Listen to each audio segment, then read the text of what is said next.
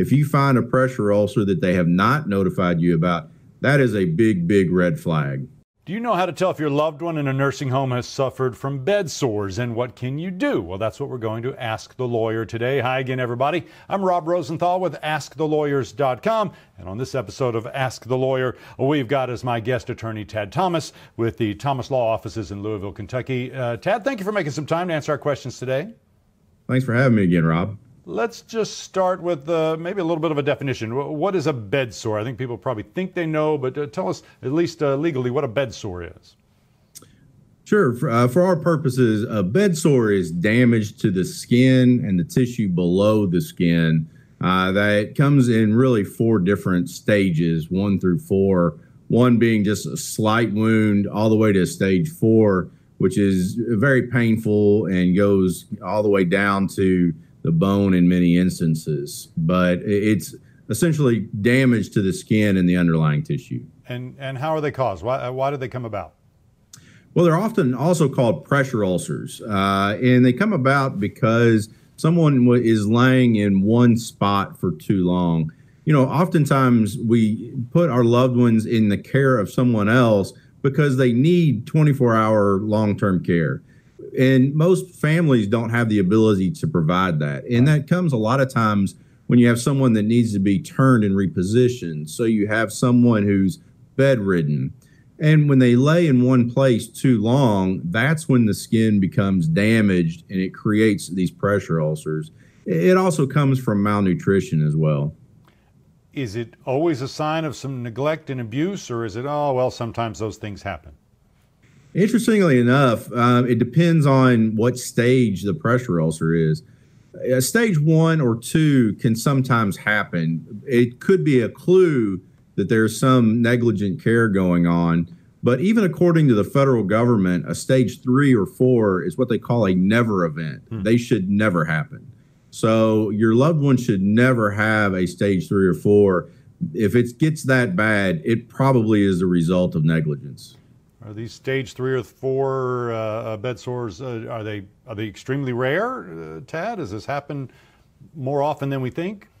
I wish I could say they are rare, but they're happening quite often in long-term care facilities. And it comes from the facilities not properly staffing for the CNA levels, because it's the CNA, not the nurses, who are usually doing the turning and repositioning.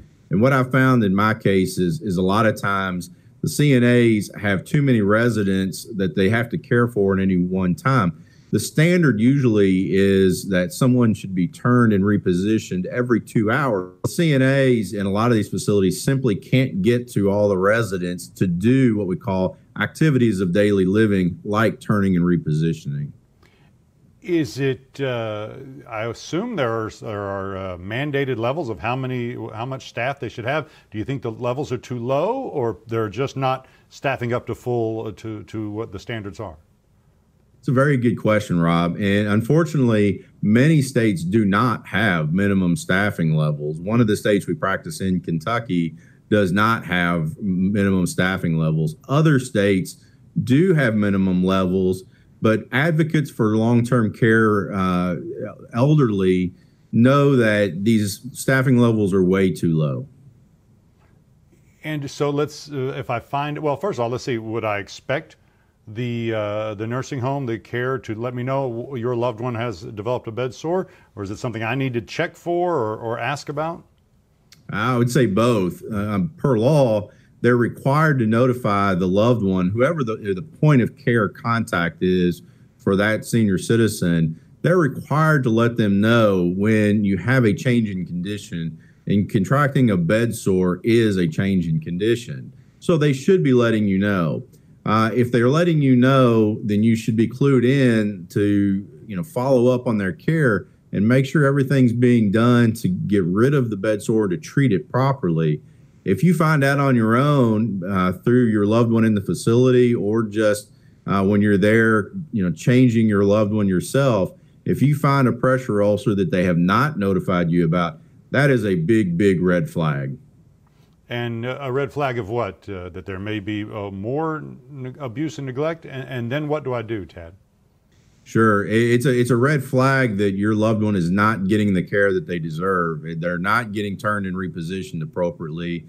They may not be getting the nutrition that they need. So you need to be looking at things like weights, and they should be providing an intake log of everything that your loved one is getting. And if they haven't told you about a pressure ulcer, you need to ask if they've been seen by the nurse who's specifically charged with caring for pressure ulcers. And if you find it, the first thing you ought to do, if they haven't told you about it and you found it yourself, is letting the facility know and demanding that your loved one get proper treatment. If it's really bad, then you may want to contact a law firm. And how can a law firm help me? So a law firm can help in a number of ways. They can tell you what your legal rights are for your loved one. It may be that you need to get into a new facility. It may be just counseling you on what care your loved one deserves and who to contact.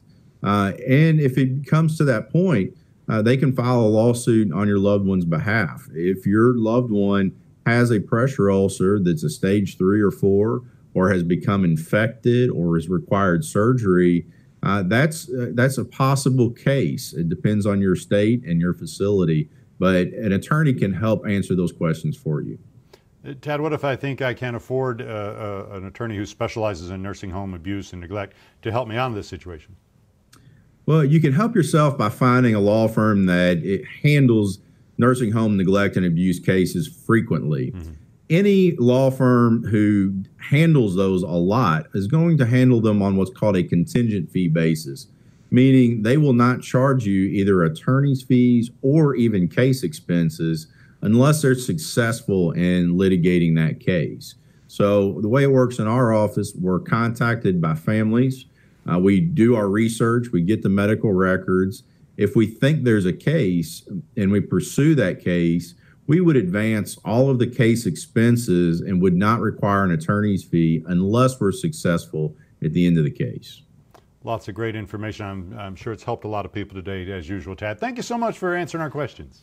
Thank you, Rob.